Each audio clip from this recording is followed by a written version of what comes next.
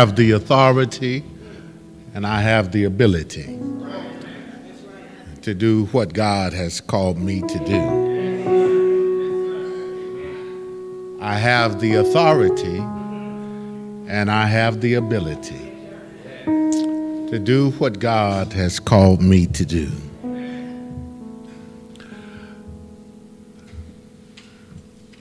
In 2019, I spent the majority of that year talking about the law of the heart and how when we understand how God has made us, He has made us in His image and in His likeness, and that when we think about, we bring about.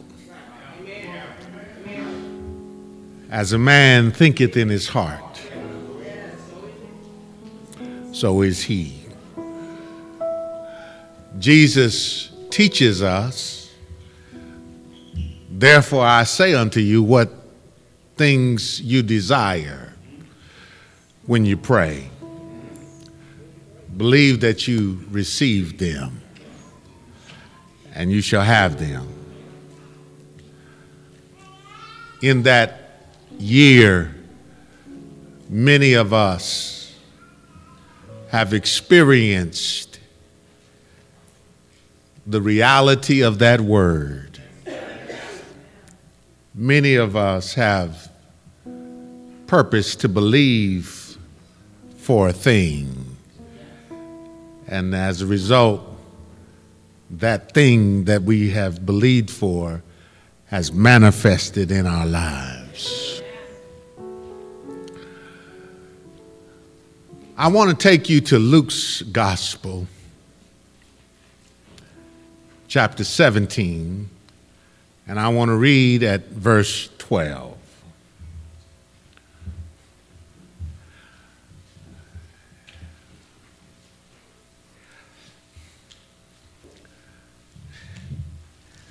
Luke 17 and verse 12.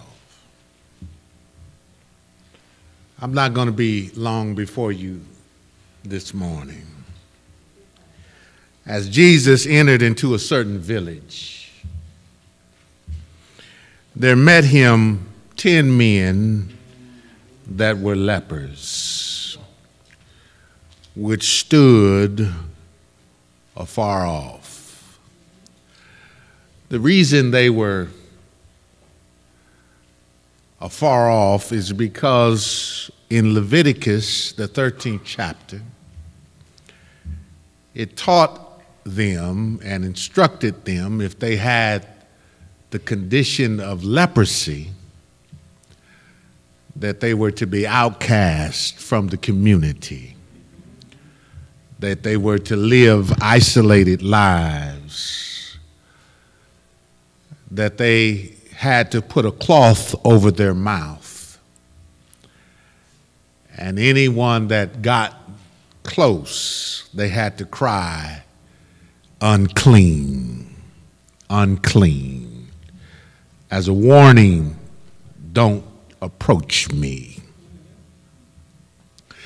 Here's the story of 10 men who were lepers, who were outcast, whose life had gotten turned upside down because of a condition called leprosy.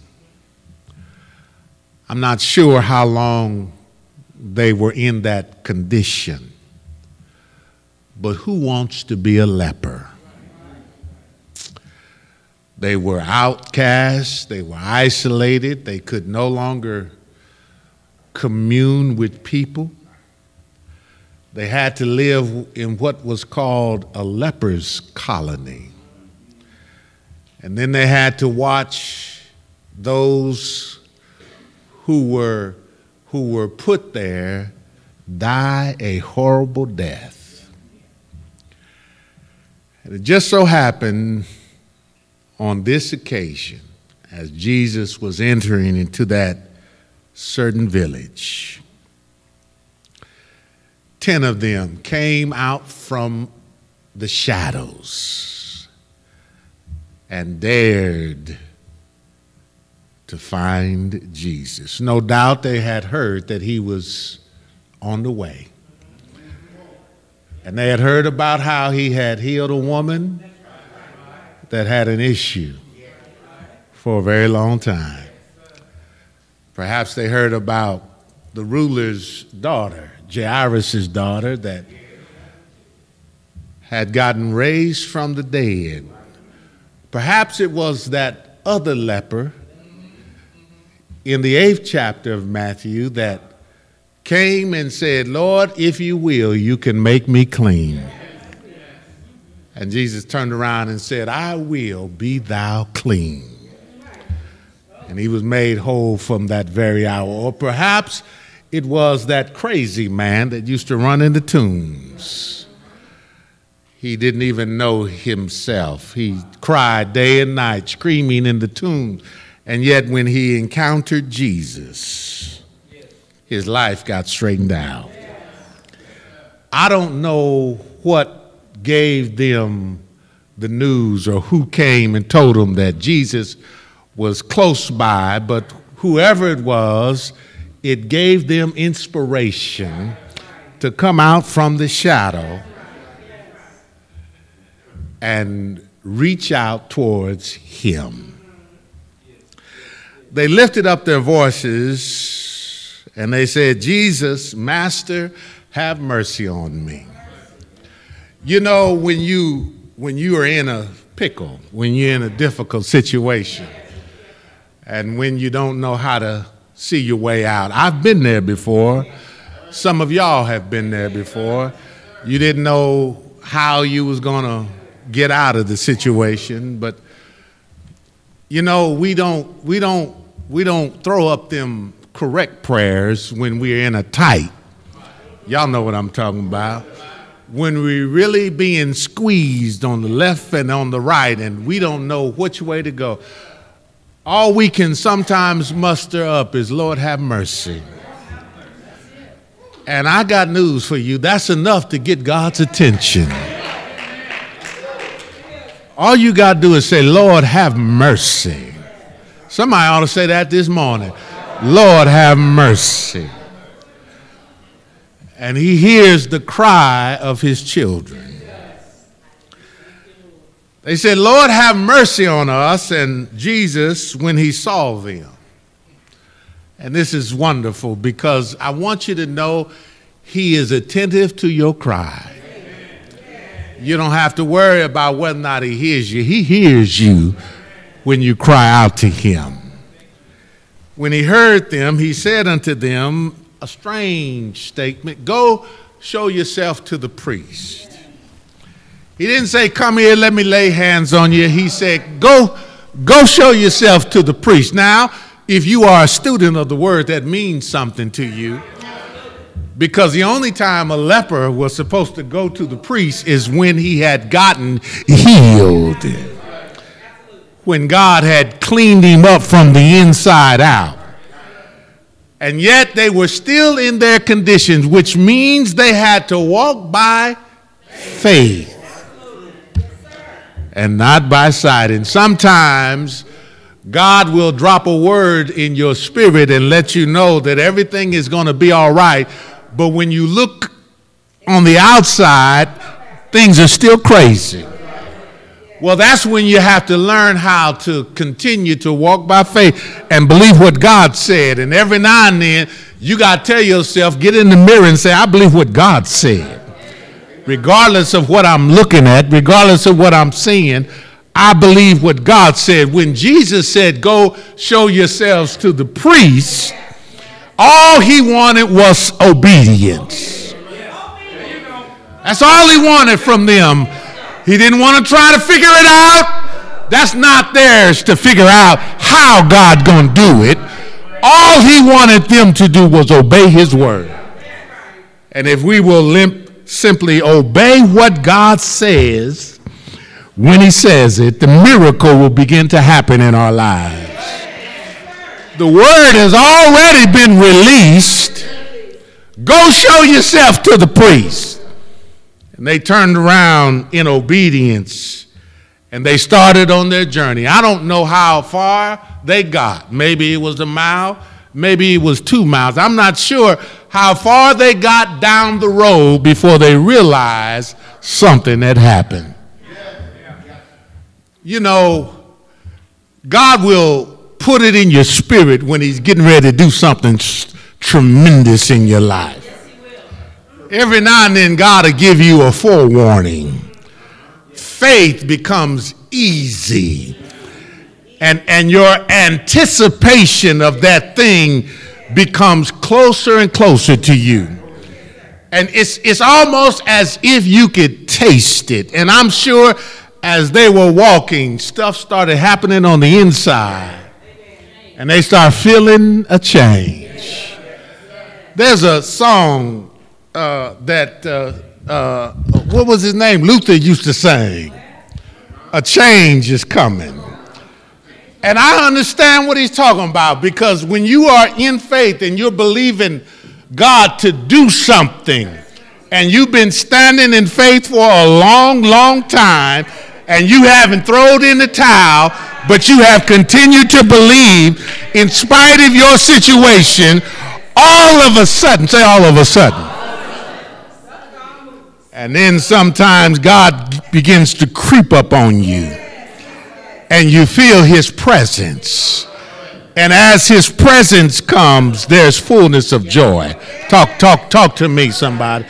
See, every now and then God will suddenly do it. But if he doesn't suddenly do it, then he'll gradually do it.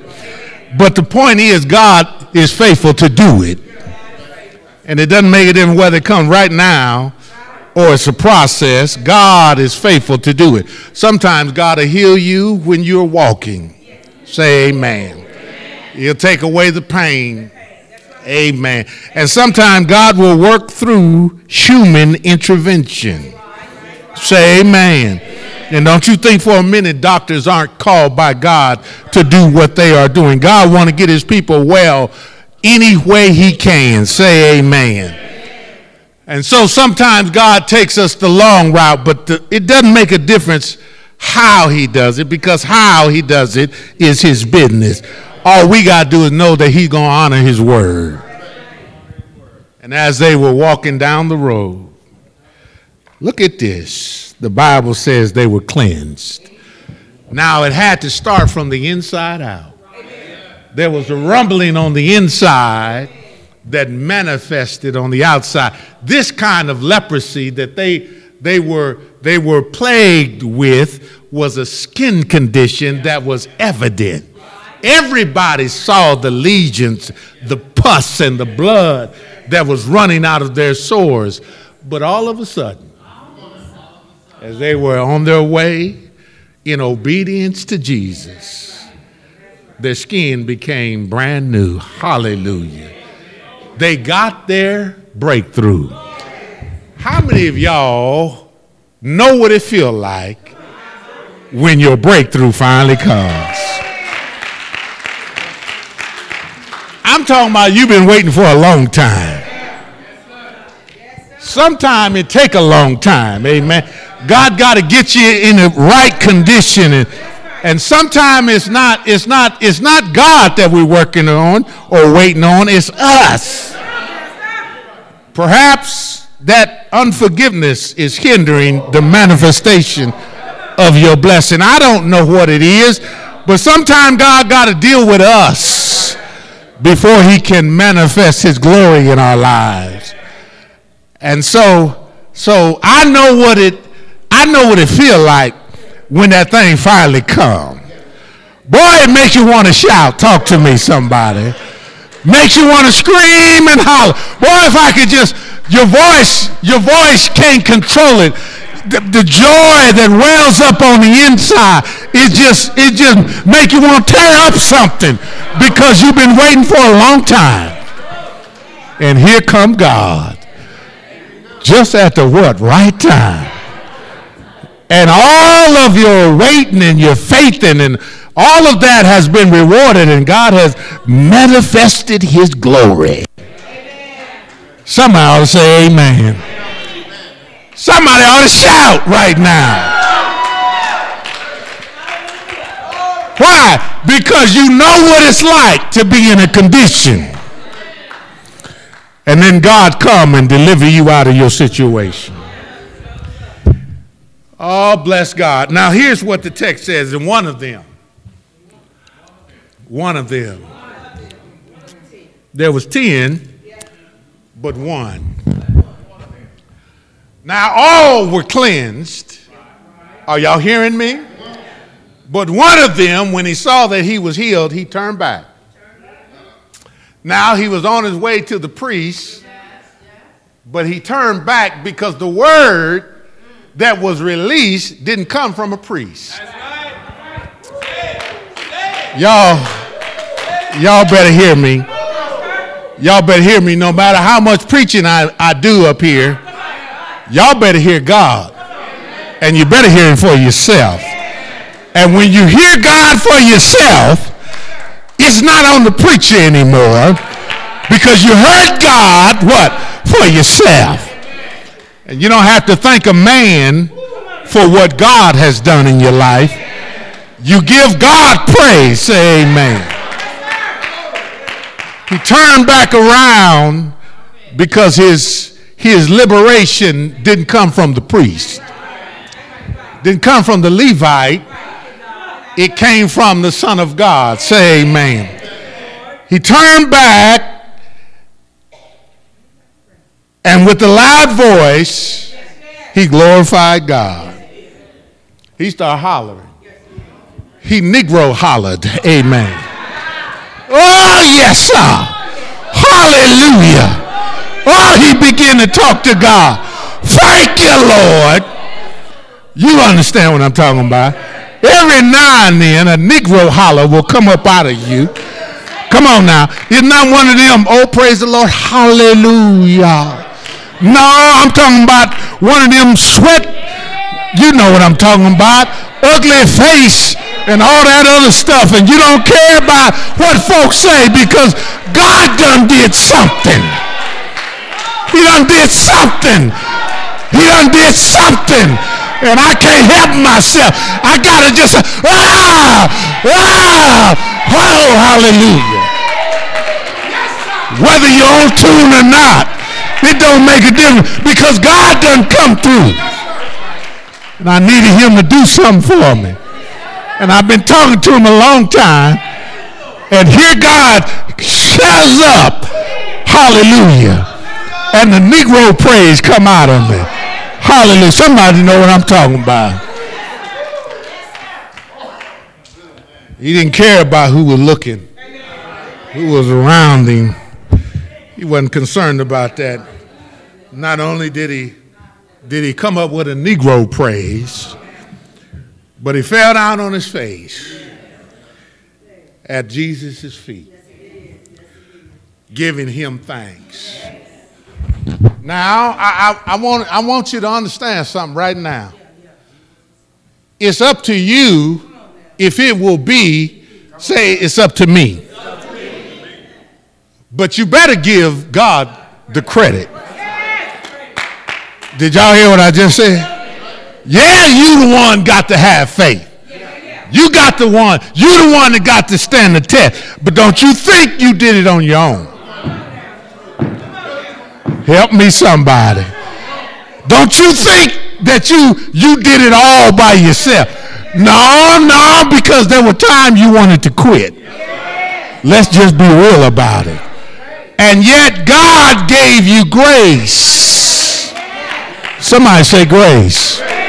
You looked in the mirror and you said, Lord, is it ever going to happen? Well, God assured you with a word of comfort, said, just hold on just a little bit longer. Your change is on the way. Are y'all hearing me? And so here, even though this leper had placed his faith in the person that could do the work for him, it wasn't him beating his chest saying, I believed God, therefore God manifest. No. He said, thank you, Lord. I'm still at your mercy. Are y'all hearing what I'm saying? And when God does do it, and he will do it, not because of you, because he's righteous and he's just. Don't be a fool. Learn how to fall down and give God praise. Learn how to give him credit. And the text said he was a Negro. Amen. Or he might have been a crack addict. I don't know. Or he may have been an alcoholic. I don't know. Or he may have been a homemonger. I don't know. But the bottom line is God did something in the man's life. Huh? And the man had sense enough to give God praise. It doesn't make a difference what you want to call him. But the bottom line is he turned back and he turned around. And he gave God praise. And he got at his feet. And he said, thank you, Lord. Well, how do you know when somebody is genuine in their worship? How do you know when they have a real attitude of gratitude? I want to share this with you, then I'm going to be done. When you've been believing God, and I ain't talking about believing him for rent. You can get rent anywhere. But I'm talking about something that only God can do. Do y'all hear me? I want you to hear me.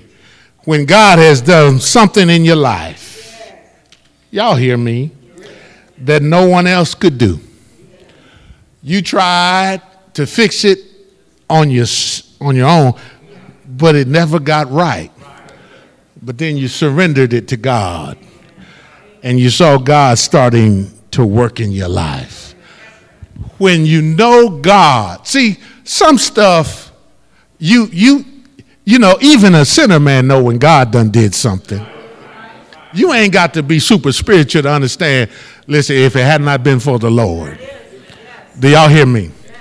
I can remember when I was a little kid and I ran into a telephone pole, cracked my head open. They thought I was going to die. My mom and my daddy started praying, and God put my head back together. That was God that did that. I'm not suffering no long-term damage from that accident. See, something it take God to do. Y'all understand what I'm saying? See, it took God to do what he did. You see, do y'all understand what I'm saying? And when I look back on my life and I remember how God has intervened, some of y'all know what I'm talking about. See, some stuff, you know it was God that did it. See, no, it wasn't me. No. God intervened. Say amen. And he did something that couldn't nobody else do but God. And when you realize that, every now and then, you need to give God some real praise. Now listen to me. I'm praising him right now for what he did when he brought me to Tinker Air Force Base, went to Offutt Air Force Base, Nebraska in 1980. Why? Because I wanted to get to that girl right there. You see what I'm saying? I was believing God to get back to Omaha, Nebraska at Offutt Air Force Base. And for me, when God gave me them orders back to Omaha, I said, praise God, the Red Sea just got opened up for me. Y'all not hearing me. I got in Mount Nebo and I danced my dance, hallelujah. Why? Because I knew that girl right there was going to be mine. I was back in town. Couldn't turn me down now because I'm here. Somebody say amen. Well, 38 years later, she's still sitting right next to me. Hallelujah. And I'm giving God praise for what he did for me along. I still haven't gotten over it. Y'all not hearing me. I'm still happy about it. See, y'all hear what I'm trying to say to you. Listen, there's so many things that we can go back and think about. Hallelujah. I got a boy in the booth in the back, in the corner in the dark. Somebody, you know what I'm talking about. He's in the booth in the back, in the corner, in the dark. He's here because God rescued him when he was a baby. Had gotten stricken with spinal meningitis and put him on the critically ill list in the United Kingdom. Didn't expect for him to live. But here 30-something years later, he's still here. Hallelujah. See, some stuff only God could do. And I'm not over it yet. Every now and then. Come on now. I walk to myself and God will hit me with that reality. Don't forget what I did for you back there. And every now and then I think about it and it causes me to say, oh, thank you, Lord. Hallelujah. Oh, bless his name. Hallelujah. For what you did way back when. Hallelujah. But listen to me. Here's what I'm trying to get you to understand. When God does something, when it's real and you know it's him and nobody could do it but him, it will cause your direction in life to change. Say amen. Listen, the leper was headed towards the priest, but he knew where the word had come from, and he changed his direction and went back to Jesus. Somebody say amen. Say, it'll change the direction in your life. Yeah, see, when God gave me orders back to off it changed the direction in my life. When God healed my baby, come on, talk to me. Changed direction in my life. So many things God has done, and what it does is it changes your direction. Somebody say amen. Listen, when you get delivered from something, come on, that been dogging your step for a long time. Y'all don't hear me. See, I know what it means to be addicted to something. But I also know what it means to be set free from something. Hallelujah. When you don't have to deal with that thing anymore, that vice that has held you captive. Hallelujah. You can stand up and you can give God a Negro praise. Hallelujah. Hallelujah. Hallelujah. See, I'm talking about what God has done for me. I don't know what he done for you, but you got to figure it out. Every now and then, you need to just give God some praise for what he's already done. Y'all, are y'all hearing me? See, if it had not been for the Lord on my side, if my son would have died, I would have been crippled. Y'all not hearing me? I'd have been messed up. If he'd not sent me back to Offutt, I wouldn't have been able to be with that beautiful black woman right there. I'd have been messed up. Y'all not hearing me?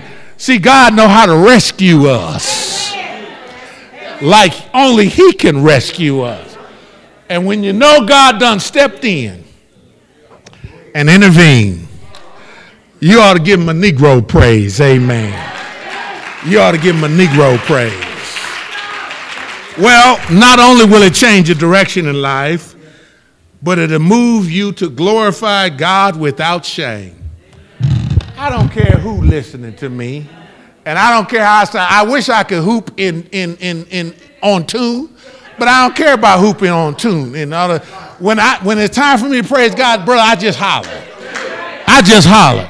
Spit come out, and my hair get messed up, and sweat run off. Why? Because I'm not trying to impress y'all. See, the praise, the glory belongs to God. And everything he put in me screams out and cries out, thank you, Lord.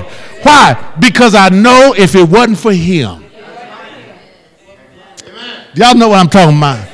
If it wasn't for him, where would I be?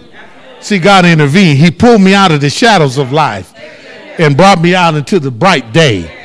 And I'm grateful. Say amen. Somebody know what I'm talking about this morning. Somebody knows what I'm talking about this morning. But not only that, not only does it cause you to give God praise, but it'll cause you to do one or two things. You either fall down or you'll stand up for him. It depends upon your environment. if you're by yourself, you'll fall down on your face and you'll give God praise. And if you're in a crowded room of people, sometimes you'll just stand up and say, hallelujah. Oh, bless his name. I'm thinking about the goodness of the Lord and all that he has done for me. My soul cries out, what? Hallelujah, for all that he's done for me. Listen to me. One or two things happen. Your body got to get involved in your praise.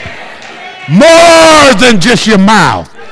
Your body will get involved. Sometimes when you think about how good God has been to you, sometimes it'll make you want to dance.